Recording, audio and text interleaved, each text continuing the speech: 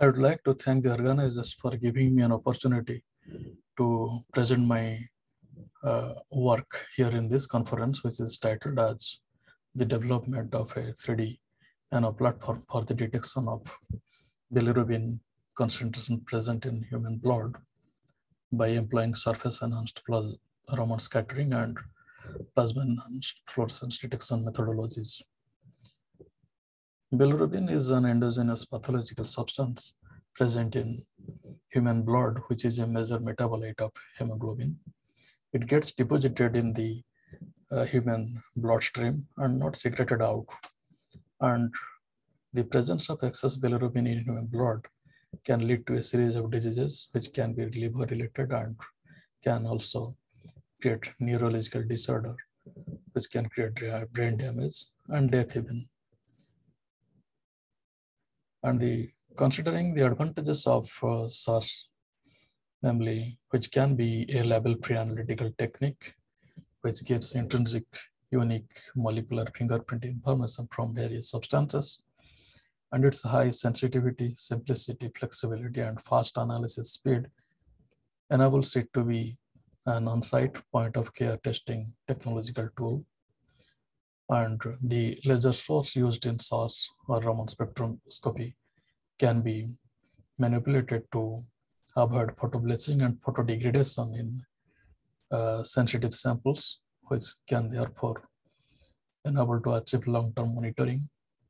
And the unique ability of SARS to detect multiple components simultaneously present in various organic, inorganic, or biosamples can therefore help us to get insights into the unique molecular fingerprint informations.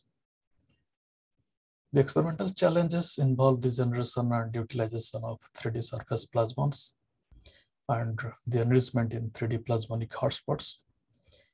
And as we are interested in both SARS and PEF analysis from human blood, so considering the facile and economic viewpoints, we needed to construct a single platform for both of these purposes. And finally, to detect blood bilirubin. So these are some of the widely used nanostructures, particularly to manipulate surface plasmons. Normally, we use noble metal nanoparticles. For the fact that the noble metal nanoparticles have copious amount of free electrons, and these free electrons respond coherently to any sort of disturbance from the external electromagnetic field. And this sets the electron cloud into acceleration. And the electromagnetic field enhancement produced such as can be utilized for various purposes. And the surface plasmon resonance is largely geometry dependent. For example, in the case of nanorods, a very little change in the aspect ratio of the nanorods lead to a shift in the plasmon resonance. So we are particularly interested in silver nanowires. As we can see here, these are two of the many configurations that we are particularly interested in. And in this configuration, the nanoparticles are intercepted by two nanowires. And here the case is opposite.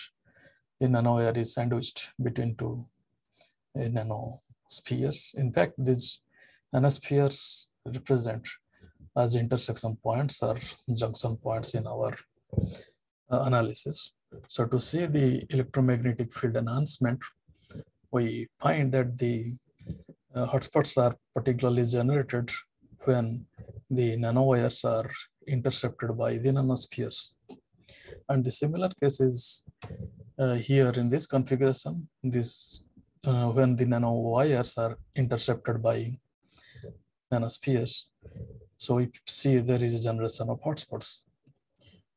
So it indicates that the structural arrangement of silver nanowires can lead to more number of hotspots. So our next target was, what if we construct a wood pile nanostructure? So the construction of a 3D random crust wood pile nanostructure can lead to the generation of more number of hotspots, which can be used to detect an analyte. So to construct the 3D random crust wood pile nanostructures from silver nanowires, we synthesize silver nanowires by the well-known polyol method. And to construct the 3D nanoplatform, we first sprinkled certain amount of silver nanowires onto a glass platform and subject it to vacuum dry. And we repeated this procedure subsequently so that any sort of alignment would be destroyed so as to create an wood pile structured silver nanowires. So this represents the structural disarrangement of silver nanowires. And as the substrate is ready, so the analytes can be drop cast onto the substrate and followed by vacuum dry, which can then be used as a source of PEF analytical platform.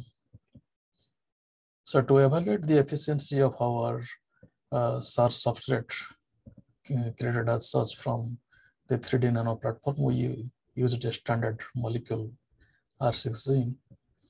So here is the source spectra obtained from the R6Z by variation in nanowire amounts.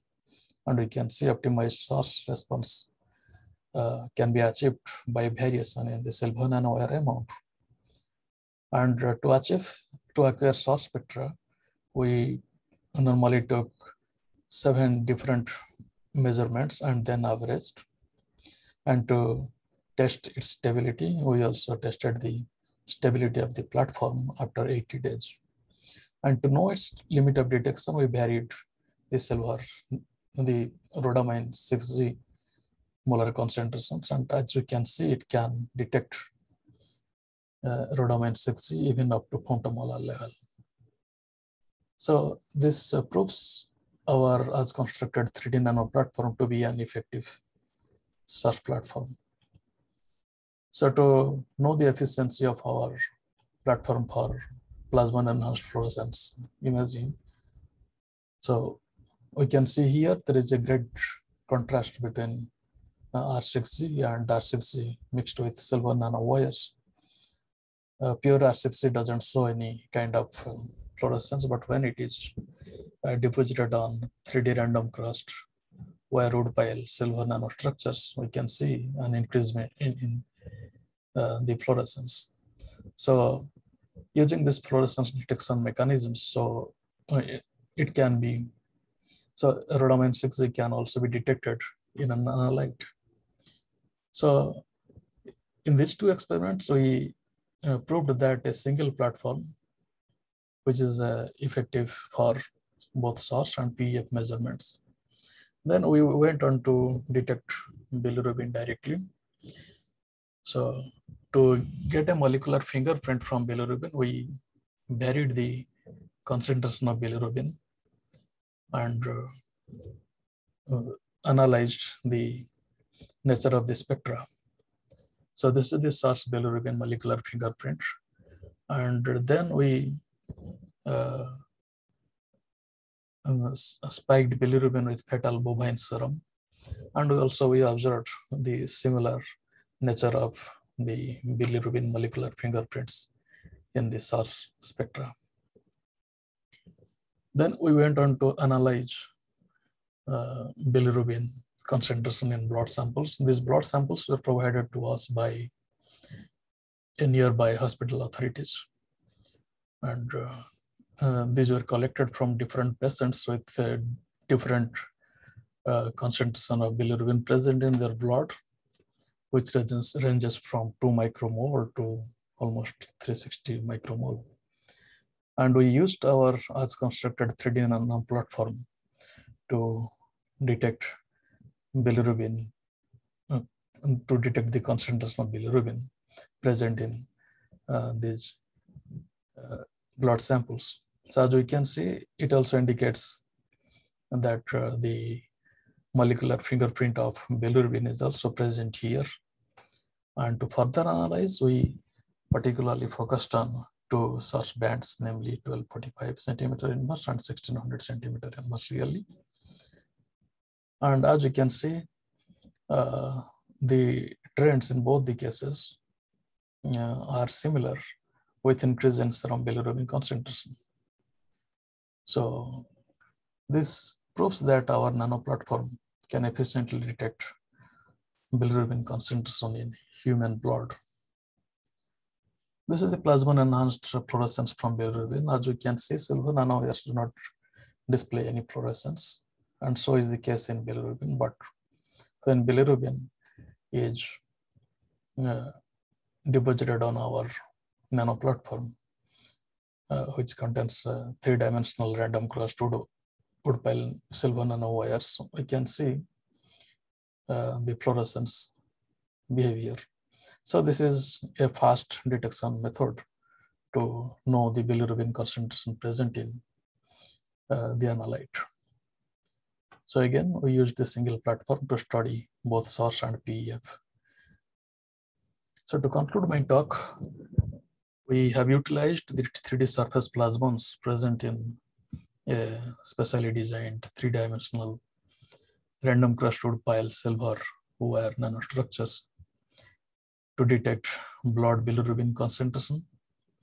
And we also constructed a single platform for both source and PEF analysis. And in our case, sample preparation was very simple. No pre-preparation was involved or any other further modification.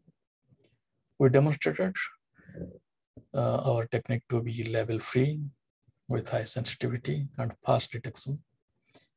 And our 3D nanoplatforms can be deposited on flexible substrates so as to widen their usage in other applications. And also, it can also improve the detection methodologies in hospitals for the use of like portable Raman spectrometers to detect the concentration of blood bilirubin present in patients as an on-site detection platform. This concludes my talk, and I thank all the participants who are listening to my talk. Thank you again.